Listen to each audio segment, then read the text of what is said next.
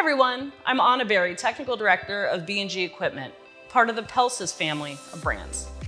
In this video, we'll talk about how we use B&G's Robco 5-in-1 Termite Toolkit. Always read the label of the termiticide you're using and use the appropriate PPE that it dictates. Inspect the hose, connections, and nozzles for signs of wear or damage. Be sure to use a low pressure, approximately 25 psi. Be sure the trigger is in the off position before turning on the pump. Do not adjust tips while depressing the valve trigger. All of the tips in this kit have a flow rate of 2 gallons per minute. Choose the one that is most suitable for your application.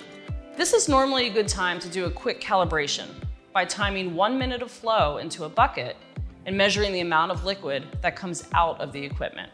For rotting, drill a 9/16" or larger hole for treating beneath concrete slabs with 7/16" pipes.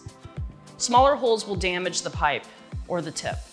Release the pressure to the hoses. Allow time of approximately a minute or two for the hose to decompress.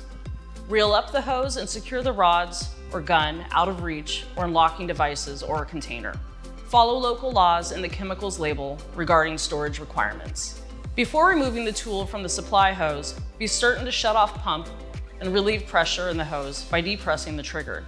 Do not leave unattended when the valve is on. Thanks for hanging out with me and the B&G Robco 5-in-1 Termite Toolkit. Check out our other product videos where we dig more into how they're used.